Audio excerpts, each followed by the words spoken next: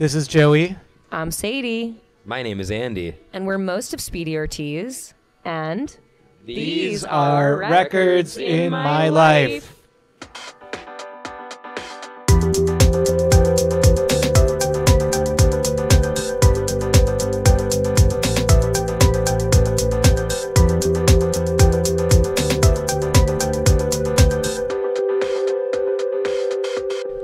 Guys, thank you so much for being on Records in My Life. How are you? How's the tour going? Fantastic. Going great.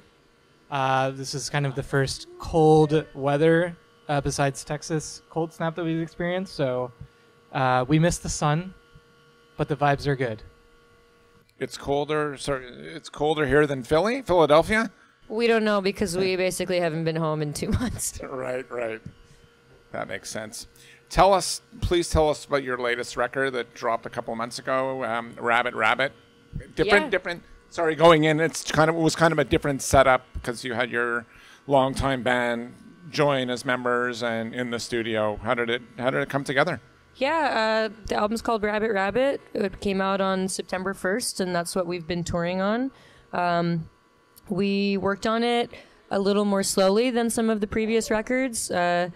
Beginning on my end in the middle of 2021, we kind of all came together to start working on it early in 2022.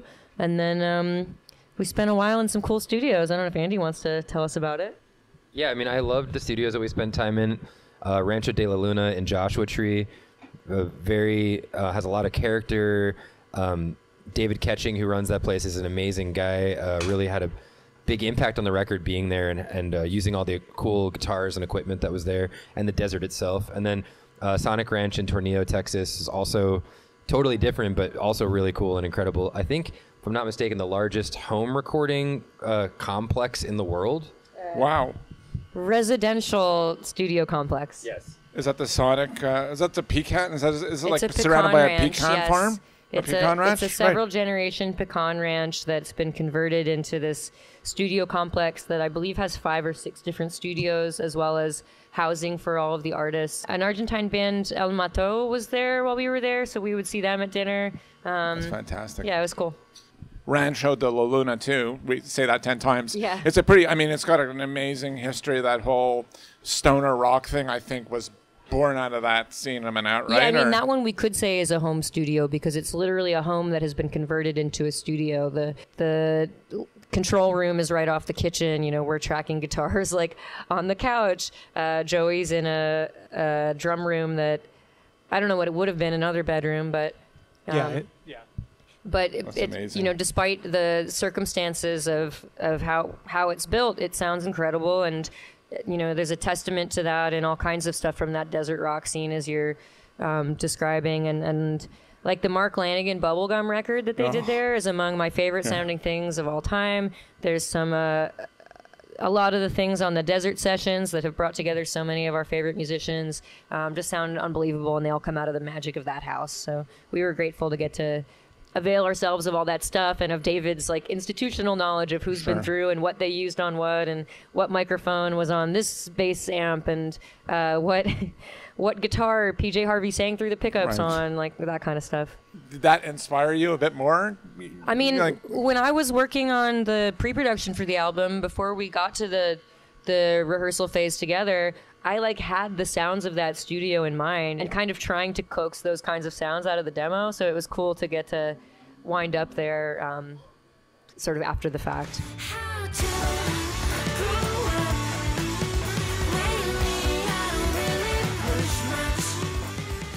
Guys, thank you again for being on Records in My Life. The show is about you and you only, and the records that inspire you. You guys are based out of Philadelphia now, and it's amazing hotbed of music. Can you each give me a favorite record from there or one that we should know about? Yes. I'm going to say the band Lilies, specifically the album The Three-Way, which came out, I believe, in 1999. Totally insane album, super influential to me. The Lilies are an absolutely incredible band whose records are all kind of different. And I would urge anyone watching or listening to this to check them out. The Three-Way is like it sounds like a scrambled mix of like Kinks songs or something, but they're like all like insane sounding. Like, so again, it's like some of their stuff was very shoegazy, like Eccsame and the Photo Band. That album is like a little more like that. Anyway, yeah, they're all their albums are cool, but that one's my specific Philly pick. There's a lot of great stuff. I'm just gonna pick a recent favorite that's gotten a lot of play, and the record is called "Separation" by Ylayali. Talk to me, don't talk to me, don't talk to me, don't talk to me. Okay, so we've experienced a lapse in time due to a fire alarm. We were talking about Philly bands. We're still talking about Philly bands. I was reminiscing about a nice run I had in Seattle 5 years ago when Hypnic Jerks by Spirit of the Beehive came out. I think the songwriting's incredible. The textures that band comes up with and continues to develop are so incredible, and I think they've really paved the way for a current generation of like quote-unquote shoegaze bands that Philly has become associated with now. I almost shouted out another band, and I think I'll shout them out too. There's a band called Blue Smiley that I think is kind of contemporary of Spirit of the Beehive. Their album is just about to be pressed to vinyl, I think for the first time, by Top Shelf. Sorry, did you say the name of the record? I didn't hear. I can't remember what it's called. Blue, because it was only on like Bandcamp until just now. But Blue Smiley is the name of the project. Amazing. And what record has eluded, I haven't asked this question in a long time, but what record has eluded your collection, which you have looked for on vinyl? Is this a Philly band or just any record? No, any band in general. Oh boy, okay. This is so there's a band, a very obscure band that was on Shimmy Disc. I don't know if you remember that record label from the early 90s. Yeah. The band's called Raymond Listen. They ended up changing their name to Licorice Root Orchestra later, but specifically that Raymond Listen record is super good. Impossible to find on vinyl. I'm going to say one that has eluded me for a long time, but is about to not elude me. Braniacs' Smack Bunny Baby was a very limited pressing and has been out of print for a very, very, very long time. I've had the CD for quite a while, but it has not been available on LP in as long as I've been aware of them, and they're repressing it coming up. So I pre-ordered it immediately, and I'm very excited to finally have one of my fave records. You know, I haven't searched all too hard for it, but I've come across one of them one time at a record store for quite a lot of money, but either of the last two Karp records, which I'm a huge fan of both of those. Yeah. What record would you like to have witnessed being a fly on the wall in the studio? You know, it would be really painful, but probably Melancholy in the Infinite Sadness. I mean, I just want to know how they recorded some of those guitar solos.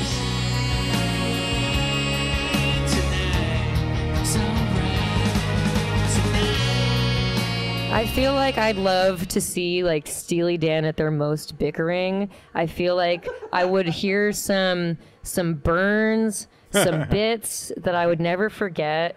Not to mention the incredible playing and session playing, and I feel like Gaucho by Steely Dan would be really fun to watch.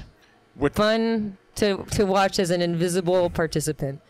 Babylon sister, shake it. I think mine is purely perfunctory. I would like to have been there when Gated Reverb was discovered, which I think was, if I understand the story correctly, it was Peter Gabriel and I can't remember who produced that record. It was maybe not Brian Eno, but it was like... Or was it Phil Collins? Well, Phil Collins and Peter Gabriel were both in there, and they had the talkback mic on, and they had a gate on the talkback mic, and they heard like I think if I understand correctly, it was like snare sound, and they heard it in the room, and they're like, whoa, that sounded cool. And then they put it on the song, and that was like the first time that Gated Reverb was ever used. So I think it'd be cool to be there and be like, Gated Reverb. Favorite Canadian record? Oh. The Unicorns, Who Will Cut Our Hair When We're Gone. And I remember hearing the Clues album playing at an all-night diner in Portland, Maine, and being really obsessed with it. It's a member of Unicorns. Yep. Wow. And the drummer is the guy who played on the Arcade Fire EP, the only Arcade Fire release I liked at all. But it's like such a sick record, and I can picture the cover really well, but I can't remember the title. So I have two fairly recent ones, but Joe the passed. first, Yeah, we should say Joe passed since they're playing tonight. Joe- Miriam, Poolblood. Oh yeah. Yeah. Poolblood indeed. But one of my favorites is definitely A Gaze Among Them by Big Brave. The band Ought, Sun Coming Down, was a record that I probably listened to about 100 times. I think it's a fantastic record. It's a great track. Another Montreal band, too. That's right. We have more Canadians to shout out. Yes, please. Backwash. Yes. Another Montreal, right? Another Montrealer who I've collaborated with, but the record I really love by her is God Has Nothing to Do with This, Leave Him Out of It. Oh, I was going to say, I really like that Andy Schauf record, The Party. It's a great record. Metric, Old World Underground, Where Are You Now? I'm 1 year younger than Joey and have a different tolerance for Bush-era protest indie pop. I think I'm out. Oh, and also, there was this Canadian band called Each Other that was from like 10 years ago. That band was sick. They're a good band. Yeah. Fantastic. One more time with reeling. You siphoned out the feeling. Can't you act responsibly? You're Guys, the thank you again for being on Records in My Life. We're on to the speed round. Yeah. Weed, water, or wine for listening to your favorite record or writing? Two answers? Like Look at listening to this my favorite thing. record or We got writing? water right here. I'm drinking water. Yeah. I'm a big time weed guy, for writing especially. Well, I love to stay hydrated. But I really love wine for both of those things. Sure. That's a valid answer. Wine. Totally. Wine. Record of your high school years. It's going to be Radiohead, I guess. Probably Amnesiac. Hail to the Thief's pretty big for me, but I would say Keep It Like a Secret by Built to Spill. Melancholy and the Infinite Sadness. right. We got to do the callbacks on the show, otherwise there'd be no laughter, right? Yeah. Coffee with an artist, alive or dead? Well, dead, probably. That's good. That's great. I'd prefer alive. That's usually the other joke answer. If you could have a cup of coffee with any artist, alive or dead? Britney Spears. There's a coffee shop in Orlando that I know she likes, and she's like signed a bunch of things on the wall, so we could go there. I don't know that I would have the best time, but because I think it might be kind of weird. But I'm obsessed with Andy Kaufman, so that's my answer. But I think it might be a weird coffee hang, but I would do it. Words of wisdom for your fans and our audience. Wine, water, weed. That's good. Is that any? We can leave with that. If you have any? Yep. Stay alive.